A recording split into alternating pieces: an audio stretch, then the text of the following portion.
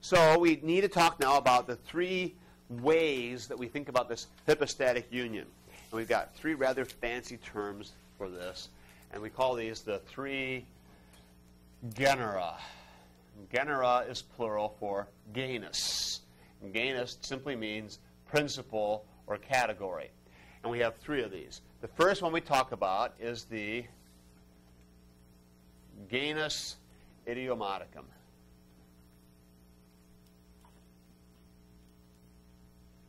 Genus idiomaticum. Just tell you guys are just eating this up. You love it. Lay on the Latin. Give me more. All right. The genus idiomaticum. Genus idiomaticum means the principle or the category of properties. That's what idiomaticum means, properties. The genus idiomaticum is teaching that when the two natures, fully human and fully God, the two natures come together, each nature's properties are present and active to enable Christ to carry out his work. So the properties of each nature are fully active.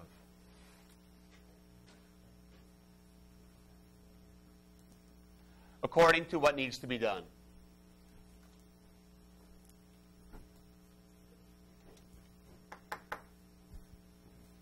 Fully active in the one person. So we've got two natures, one person, and the properties or the idiomata of each nature are fully active and present in the one person of Jesus. Example would be Jesus feeding the 5,000. To feed the 5,000, is the divine nature necessary? Yeah. Okay. I'm not able to multiply loaves and fishes and feed 5,000 out of a sack lunch. I can't pull it off. God can. So the divine nature is clearly present. Is the human nature present in the doing of the miracle? You got to have hands to break the bread. You got to have a mouth to say the prayer. He's present. And so the human is doing its part. Small as it may seem, the human is doing its part. And the human is physically present for the people to see God in action. And so as Jesus is carrying out his ministry in the one person, both natures are doing their thing. At the crucifixion, this comes through even more clearly. Because at the crucifixion, you have the human nature having a key role to play. Human nature can suffer. Human nature can die. God can't die. Okay? So the divine nature, by definition, doesn't die, but the human nature can, and so the human nature is very necessary for the hypostatic union in order for Christ to be able to suffer and die as the payment for sin. Because the atonement for sin, Christ taking our place, that vicarious substitution, okay, very important word here.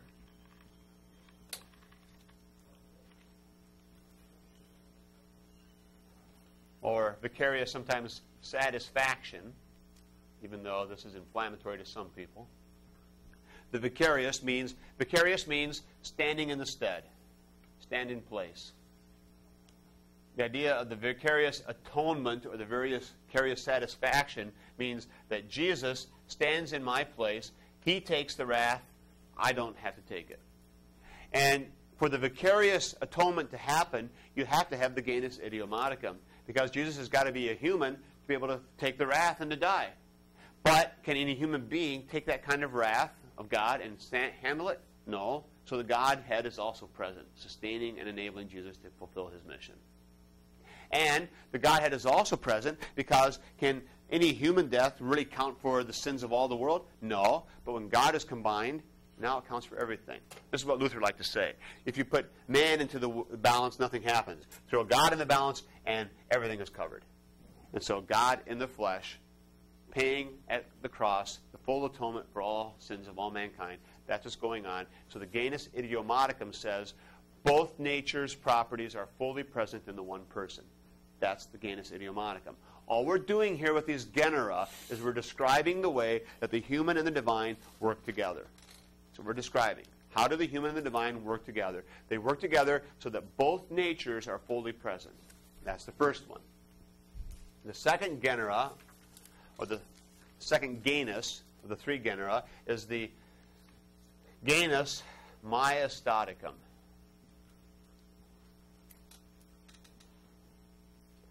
Oops.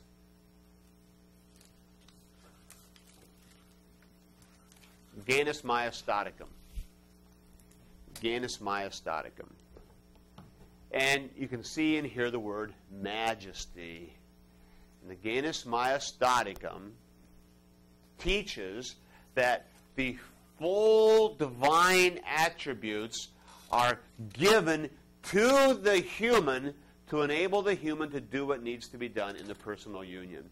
And so the human nature receives from the divine the properties of the divine that it needs. So the human nature receives from the divine.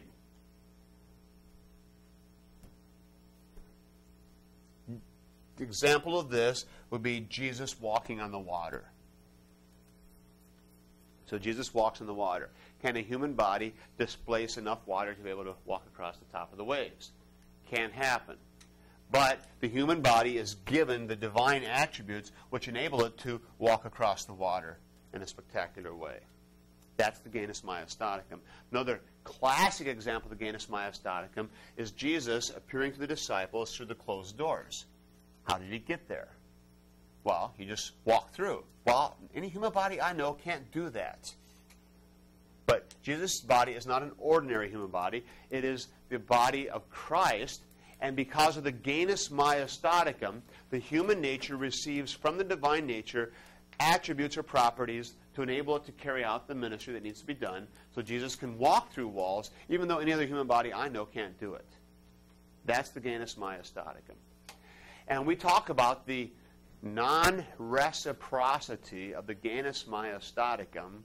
This is such good stuff. You want to really impress your friends with this. Because does the divine nature get anything from the human? No. It needs nothing.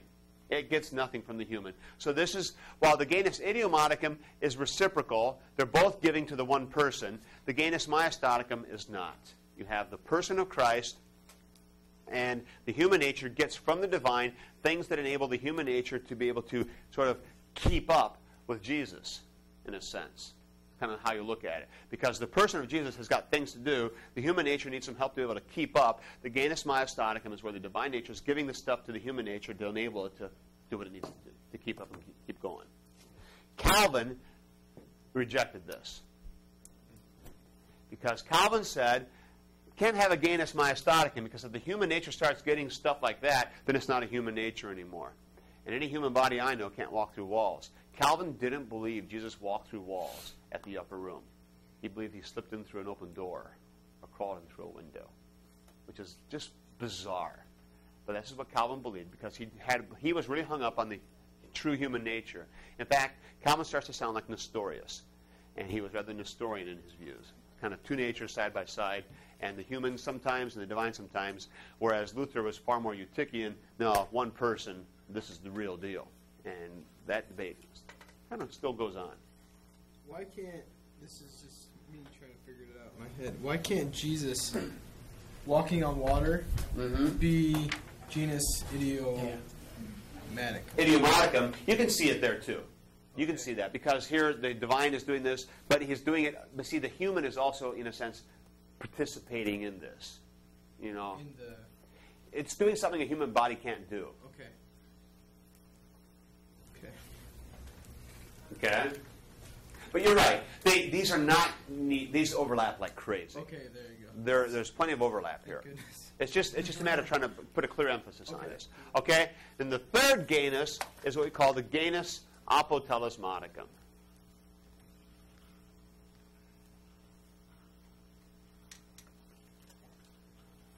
And the genus apotelesmaticum says that each nature does what is peculiar to itself, but the other participates. And the apotelesmaticum has to do with the office or the work of Jesus.